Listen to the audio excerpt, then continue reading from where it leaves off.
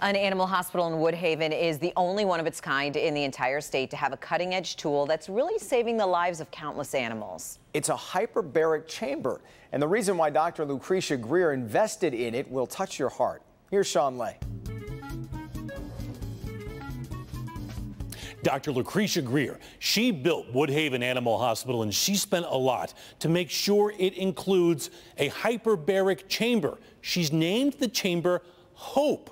And the reason why is a miracle she sees every day. That's the color that we got. We came to Woodhaven Animal Hospital to see a dog burned by fireworks named Destiny. We're getting Destiny ready to go in the hyperbaric chamber here. And we were surprised to see a hyperbaric chamber. This is the only one in the state of Michigan. Woodhaven Animal Hospital was built by veterinarian Dr. Lucretia Greer, and she strongly believes in pressurized oxygen to help injured pets recover from burns, paralysis, even near drownings. We've probably had close to 3,000 animals that we've treated in that chamber here. And then You can lay down.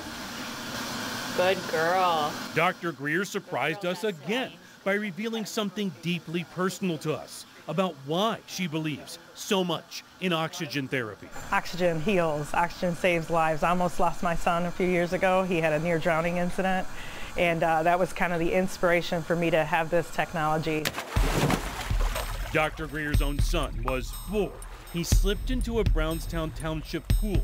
When he was pulled from the water, he wasn't breathing. He had no pulse. I'm gonna get choked up. It was a very, very hard, it was a hard experience for me because I felt helpless. This mother of 4, a veterinarian who helps animals every day, was paralyzed with fear. Even as a doctor, I tried to do CPR, but I was so panicked about what was happening that I couldn't. Because in that moment, with all of my skills, I couldn't save my son. Others jumped into action. EMS began working on her son. Police shut down roads to get him to Children's Hospital. After 7 minutes, a heartbeat came back. 7 minutes. That's incredible. It doesn't exactly make sense.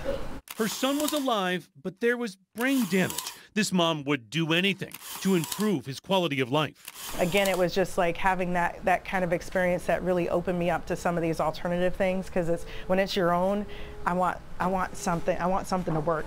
He's my little miracle. Her son's name is Lucas. He's 10 today.